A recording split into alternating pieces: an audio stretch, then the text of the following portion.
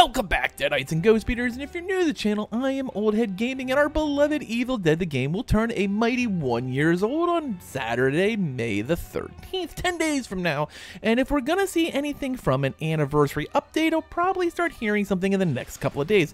Now, honestly speaking, we probably have to hear either Friday, Monday, Tuesday, somewhere in that ballpark, something about the anniversary update to be having one, and this could go one of three ways. Now, the first way, obviously, is nothing happens. They basically say the Game of the Year update is going to cover both of them, and that's it. But they didn't mention the anniversary at all when the Game of the Year update dropped last month, so I'm still kind of inclined to believe that this isn't covering the anniversary, so that means it will probably go one of two ways, and it could drop anywhere from probably May the 11th, that Thursday, to even up to the following Wednesday, May the 17th afterwards. Now, because the anniversary's on the weekend, they could go either way in that window to drop the update.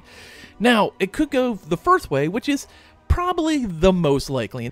And it's probably just a small little update because they did just do that massive Game of the Year update, and it would be something like a mission probably, which they did talk about missions recently in a couple of interviews, how there's a couple more on the way, or it could be a couple of skins, or it could be a mission that leads to you unlocking skins, which would be actually a nice little compromise. You play the mission, you got some single player content, and then you have some new skins for your characters. That's the first way, probably the most likely way it will go.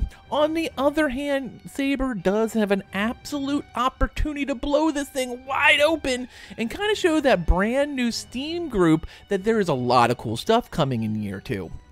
And what better way to kick off the year than doing something wild like dropping a frickin' map? We haven't gotten one in the entire first year of the game. We've been pretty much on the same two since launch, and the third one that was supposed to be at launch that dropped late for the Army of Darkness update in Castle Kandar leaves us with 3 for the entire year. We definitely were told there will be more maps, that they will be free to everyone, and it makes complete sense to kick off year 2 with a brand new map. You could basically do it from the 11th for the full week where it's the higher pick. We get to play on a new map, get to experience whatever they have in mind, whether it's Jacksonville, whether it's Elk Grove, whether it's Future Wasteland, because they've already said they want to explore that. So all of that makes a ton of sense. Now, the other way they could go that would be pretty massive too would to be drop a free character. Now, we did get one free demon back with the 2013 update almost 8 months ago when we got Plaguebringer, so I think if they do a demon, Abomination makes a lot of sense. When I heard initially about what was supposed to be on the 2013 update, David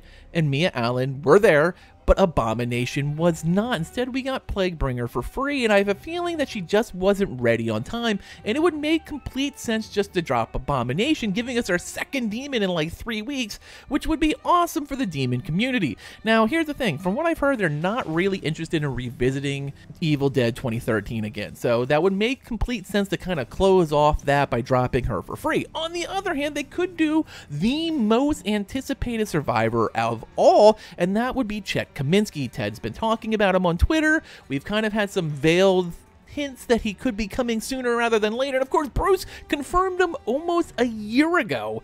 It does make sense they could go with one of those two. On the other hand, they could just go for broke and drop a map and one of the two characters and completely melt our minds. Will that happen? I don't think so. I do think a big one could be possible. I think there is very little chance that we would get a map and a character.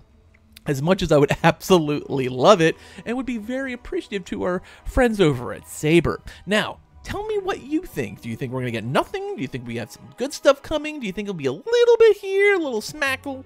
I want to hear your thoughts as always. Thanks for watching, and later, mates.